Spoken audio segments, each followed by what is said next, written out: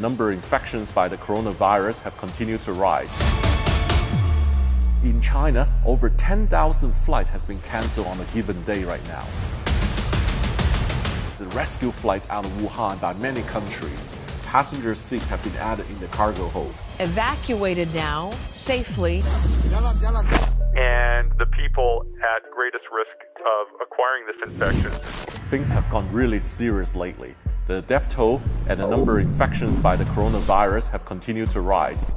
Now we are seeing over 600 number of deaths and 32,000 numbers of infection worldwide. China represents a large market air travel. The outbreak of coronavirus disease has taken a large toll in aviation and airlines industry, but just how bad it has got. First, we'll take a look at the rescue flights out of Wuhan by many countries. I've collected many rare footage. This footage might not be the best in quality, but you get the story. I think saving life and safety is the priority right now. There are strict safety protocols on these rescue flights. Every passenger underwent screening process at the airport, including temperature recording. Crew members wear protective suits, goggles, and surgical masks. All passengers had to wear surgical masks to prevent the potential spread of virus. The Japanese government are the first to evacuate its citizens in Wuhan.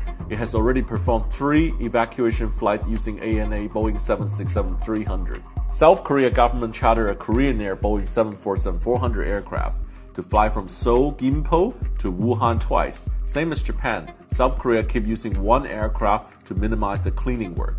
The US government chartered Kalita Air Boeing 747-400 freighter cargo aircraft to fly from Wuhan via Anchorage, Alaska to Riverside March Air Reserve Base in California. It is interesting to see passenger seats have been added in the cargo hold. Russia has sent Illusion 76 transporter to take their citizens back from Wuhan. The plane flew back 78 passengers to Tyumen in Siberia. It is where they set up a camp to quarantine these passengers and test them for the virus. Here are some rare footage of the rescue flight ops.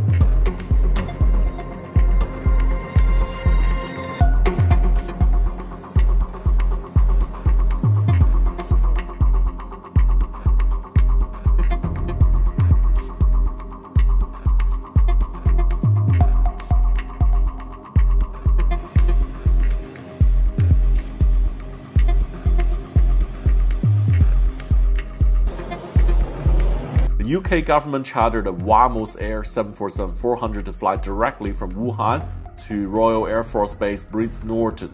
The aircraft went on to Spain afterwards.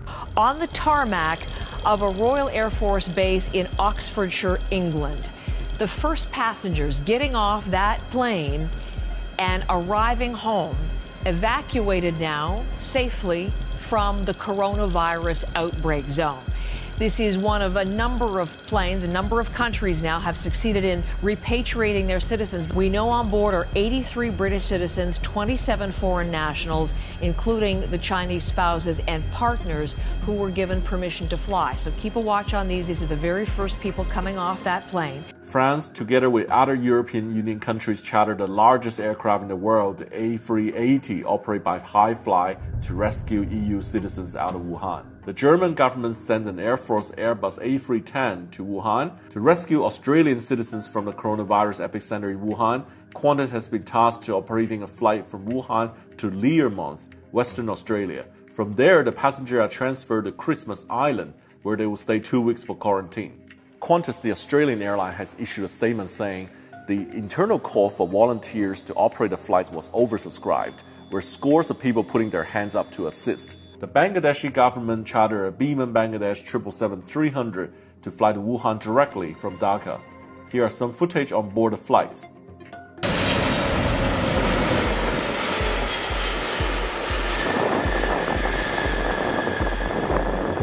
The Indian government sends 2 different Air India Boeing 747-400 aircraft from Delhi to Wuhan. The Sri Lankan government chartered a Sri Lankan Airlines A330-200 aircraft. The Indonesian government chartered a Batik Air A330-300 to rescue Indonesian citizens. Jalan.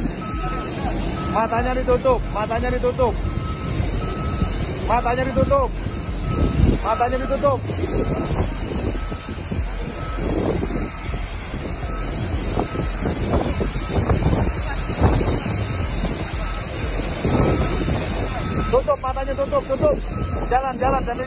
Jalan.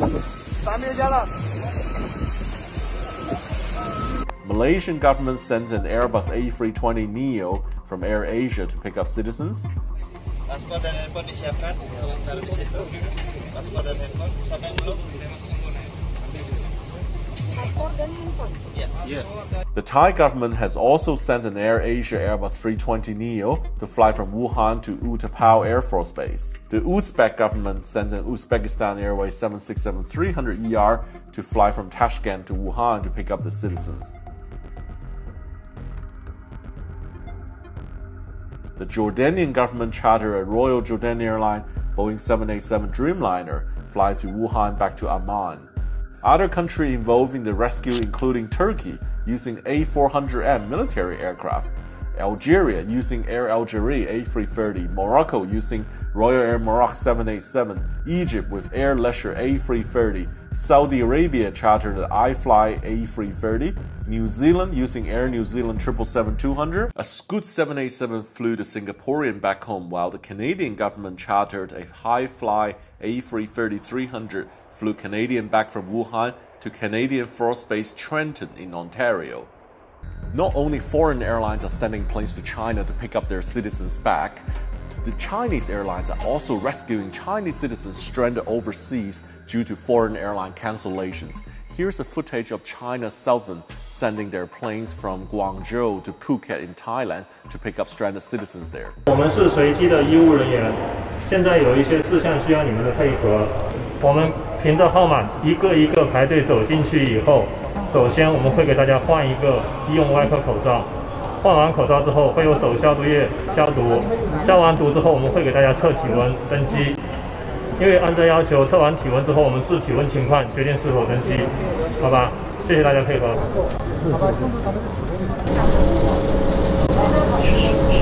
上区1，好，拿上东西可以进。来，戴好的进来啊！戴好口罩进来。好，欢迎回家，你们一起。你好，欢迎回家。我们平安接你回家，武汉加油，中国加油。We are seeing a number of airlines deep cleaning their plane, disinfecting every corner from the top to bottom, from the table inside to the in-flight magazine. No corner has left unturned. So what are the chances to get infected on the plane? The risk for transmission is low, and the people at greatest risk of acquiring this infection would be those who are in close contact with the person on the plane, so people who are sitting beside this individual, and usually 1 or 2 rows in front and 1 or 2 rows behind. And just by virtue of being on the same airplane does not make you at greater risk to have this infection. Chinese Air Force have mobilized their Illusion 76 transporter and personnel to deliver medical supplies to the virus epicenter, Wuhan. Many Chinese airlines were flying empty passenger planes but carrying cargo as supplies inside the aircraft cabin. Most of the foreign airlines have suspended flights or significantly reduced flying into China. Currently, all US and European airlines have suspended flying to mainland China, and US carriers also suspended Hong Kong. Within domestic China, the cancellation rates of the flights have reached over 70%. That is over 10,000 flights cancelled on a single day as the government asks people not to travel and stay indoor. Many flights to secondary Chinese cities have been cancelled. Here are a list of airlines still flies on a limited schedule to China.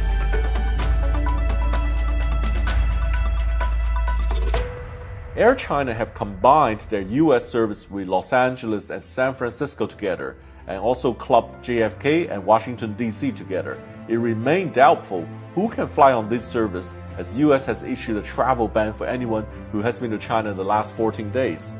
The fear of getting infected by coronavirus has reduced air travel beyond China. We're seeing a lot of airlines might operating in red again, just saying how volatile the situation is by the reduced amount of traveling. Cathay Pacific has been hit particularly hard since the Hong Kong unrest last year. It planned to cut 30% worldwide capacity and 90% capacity to China. The airline have asked staff to take unpaid leave to save the cash flow of the company. My hats off to all the volunteers, to all the crew, and all the personnel who are fighting the coronavirus, serving the citizens, who are braving your life, risking your life. Total respect. You guys did a great job.